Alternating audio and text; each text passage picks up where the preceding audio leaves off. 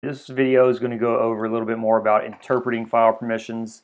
We talked about how to set them and what they mean in a previous video, but now we're going to talk a little bit more about when you're trying to figure out access issues, what you need to look at. So first thing you need to figure out is which set of permissions apply to the particular user.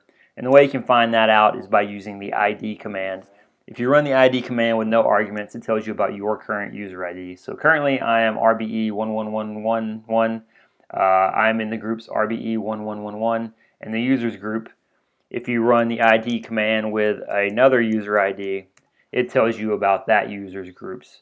So in this case, I can see that RBE0000 is in the RBE0000 group in the wheel group. So you need to know that so you can look at the file permissions and be knowledgeable about which set of permissions apply to that particular user. So if we look at the files and directories in this directory, and we're trying to figure out issues about my user ID, RBE1111, we see that it is the owner of this file, so the first set of permissions would apply for this file, right?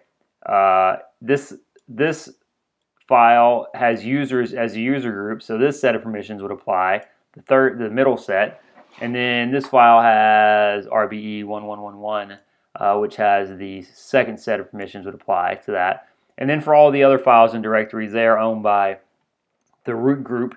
So the third set of permissions is what would apply for my users. So that's how you interpret which permissions would apply. So for example, right, I could read and write this file because I'm the owner.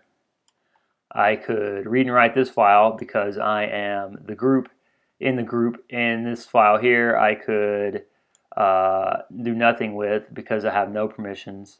And all these others I could do whatever the permissions said for the third set of permissions: read, read and execute, read and execute.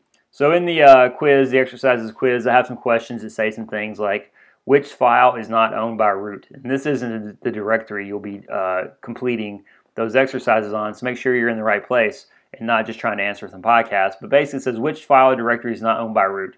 So you look here, this is not owned by root, so you might be tempted to say directory D, but I said which file, so that's a directory, so that would be a correct answer. So down here we have a user, RBE1111 owns a file named useless, and we know that's a file because it starts with a dash.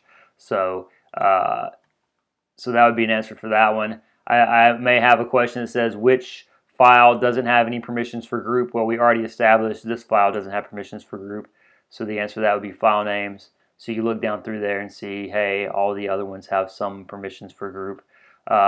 I might ask a question, which directory could you create files in? Hopefully you know by now that you need to write permission on a file, on a directory to be able to create files in it. So in this case, it would be directory 3 because none of these files are owned by you and you're not in any of these groups.